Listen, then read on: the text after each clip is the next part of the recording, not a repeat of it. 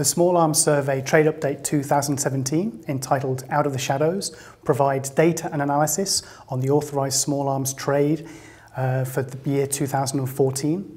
We also provide an overview of the level of transparency of the major and top small arms exporters for 2014 too. So we provide information on the authorised trade, how much it's worth, who are the major players, who's involved, where are those weapons going to, and whether we should be concerned about the destinations for some of these items. In addition, we're also looking at how open states are with regards to what they're exporting, what types of weapons they are, where they're going to, when they were delivered, and what level of detail they provide that enables us to make an assessment about whether they're fulfilling their international obligations and providing weapons that will increase security and not increase instability, conflict, and violations of international humanitarian law and human rights. In this year's report, we're focusing on the imports for particular regions around the world during the period 2001 to 2014. So we're looking at the level of small arms imports in Africa, Asia and the Pacific, Europe and the Americas. And we're also having a particular focus on the least transparent exporters. So we're looking at states that don't like to put that much information out about their activities. We're trying to shine a light on what they're doing and highlight some transfers that we believe might be of concern. In that regard, we're looking at Iran, North Korea, Saudi Arabia, the United Arab Emirates, and a state that did have a bad reputation for transparency but has recently really increased it, South Africa.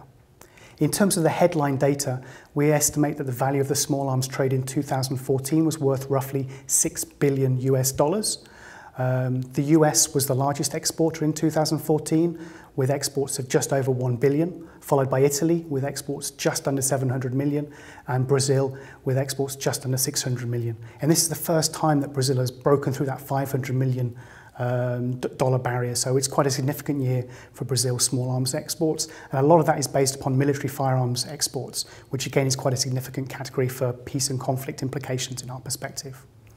Switching to the other side, we have the US as the largest arms importer. It's been there consistently for many years. However, we recorded the first time there's been a decline in the value of small arms imported by the US, from 2.5 billion in 2013 to 2.2 billion in 2013.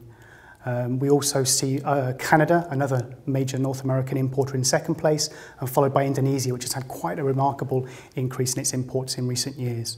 We also note a significant increase in the value of imports by Iraq. Saudi Arabia is also a major importer. So again, as last year, we're looking at the Middle East as an area of significant levels of small arms imports, and obviously with implications for peace, conflict and instability in that region. So one part of the trade update is the Transparency Barometer, which assesses the transparency and openness of top and major small arms exporters. So here we're looking at how much information they make available for the public to assess their small arms exports, where they're going to, and what types of recipients we're talking about. The Transparency Barometer for 2017 looks at data released in 2014, and here we have Germany as the most transparent exporter, followed by Switzerland, the Netherlands and Serbia. Overall, we've seen a slight increase by about half of the states that we cover. That's roughly 50 states have increased their Transparency Barometer score between 2013 and 14. Around a third have declined in that period.